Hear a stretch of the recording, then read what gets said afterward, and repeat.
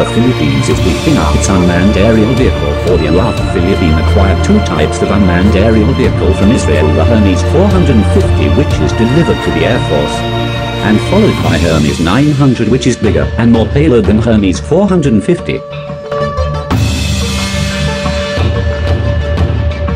Hermes 900 is a medium-altitude, long-endurance unmanned aerial system. Hermes 900 is the most advanced drone that acquired in its history. Hermes 900 can carry 350 kilograms of payload. These can also carry life raft that can be deployed in any distressed situation.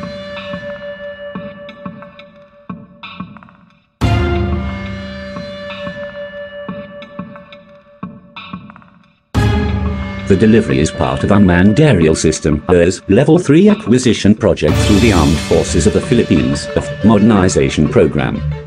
Under this project, UAV is set to receive one complete system of Hermes 450 with 3 brand new U.A.Vs and 3 complete systems of Hermes 900 with 3 U.A.Vs each.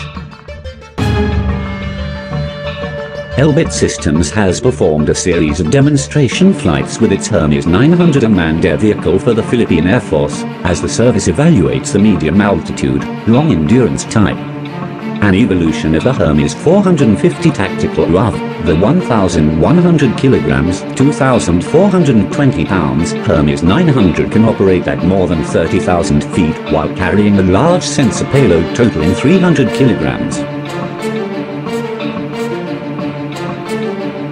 With a 15 meters (49.2 feet) wingspan, it also can be flown in adverse weather conditions.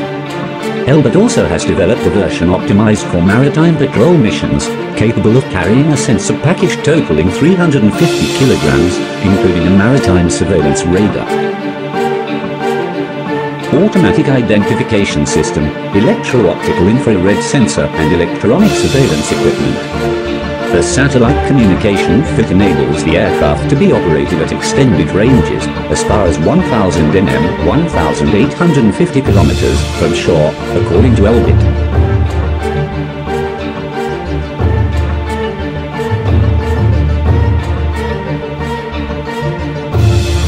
Philippine Air Force are planning to acquire unmanned combat aerial vehicle or drone that armed with air-to-ground missile, guided bombs that can be used in surgical strike. Combat drones is a very effective drone in combating terrorists.